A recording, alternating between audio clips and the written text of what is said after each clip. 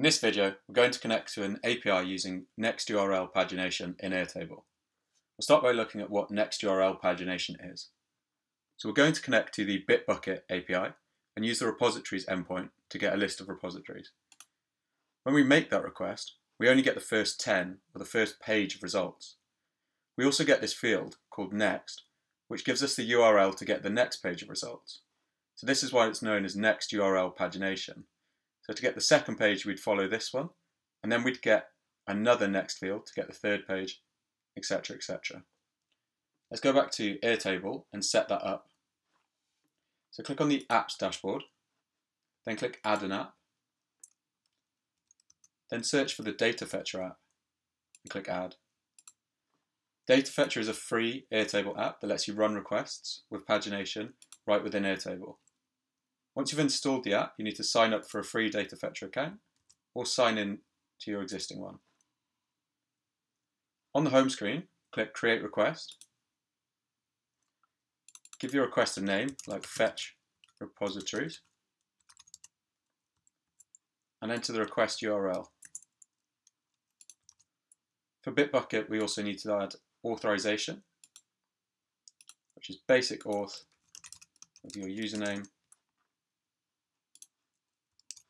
and your password. Select the output table you want to use and the output view. Then click Determine Fields and open field mapping. Click Show Response to show the actual response from the API and Filter All to remove all the fields. Now we need to add the fields we want to keep. So we definitely want to keep this next field because we need to use that in our pagination. Then we can look at the values to see what other ones we want to keep. So let's keep name. And we'll use the existing field of name. And let's keep owner as well. Then click confirm, and Data Fetcher will create any missing fields. So it's going to create owner and next for us. Then in pagination, in the advanced settings, select next URL, select the number of pages you want to fetch. We'll toggle this to fetch all pages.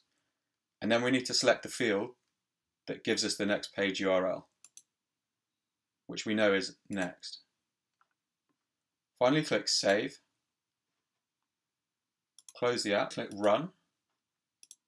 Data Fetcher will now run the request for each different page of results, pulling in 4 pages with 10 records in each.